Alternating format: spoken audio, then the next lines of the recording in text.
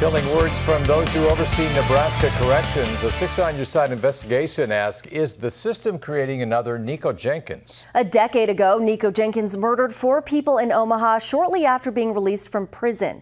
Brian Mastery is live with the shocking details revealed in a new report. Hey, Brian.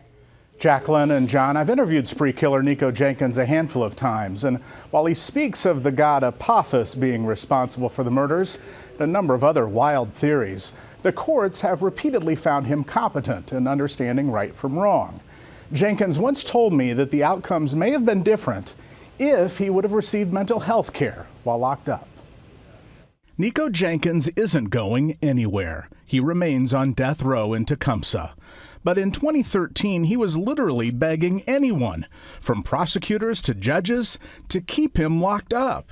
Jenkins said his 10 years of prison time for carjacking as a teen did not address his mental health, and that he feared with his pending mandatory release date, he would kill if let out.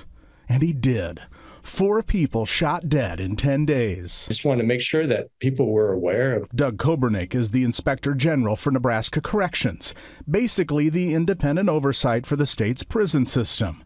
The office was created because of the system failures with Nico Jenkins. Lawmakers, the public, didn't want a murderous rampage to happen again. The longer you keep people there, you're going to see worse results from them. You've got to figure out what can work for everybody.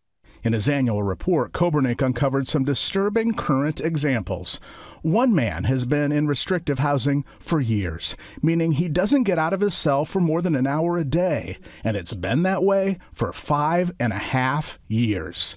That inmate will jam out this December, meaning he'll be released directly into the community without any oversight. And I'm not saying that these people that are going to be released are like Mr. Jenkins, but we have an individual who's been in restrictive housing setting for over 2,000 days and another one about 1,400 days as of a few weeks ago that are scheduled to just walk out the front door.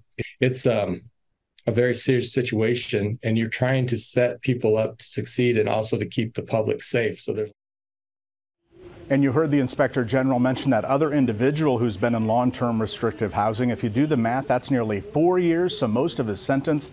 He too is scheduled to be released in December, and again, without any oversight. I contacted Nebraska Corrections hours ago to see if they have a plan in place to help with the transition of these 2 men back into the community. I haven't heard back. I'm told law enforcement will, though, get the heads up. In the newsroom with the 6 on Your Side investigation, I'm Brian Mastery. Back to you.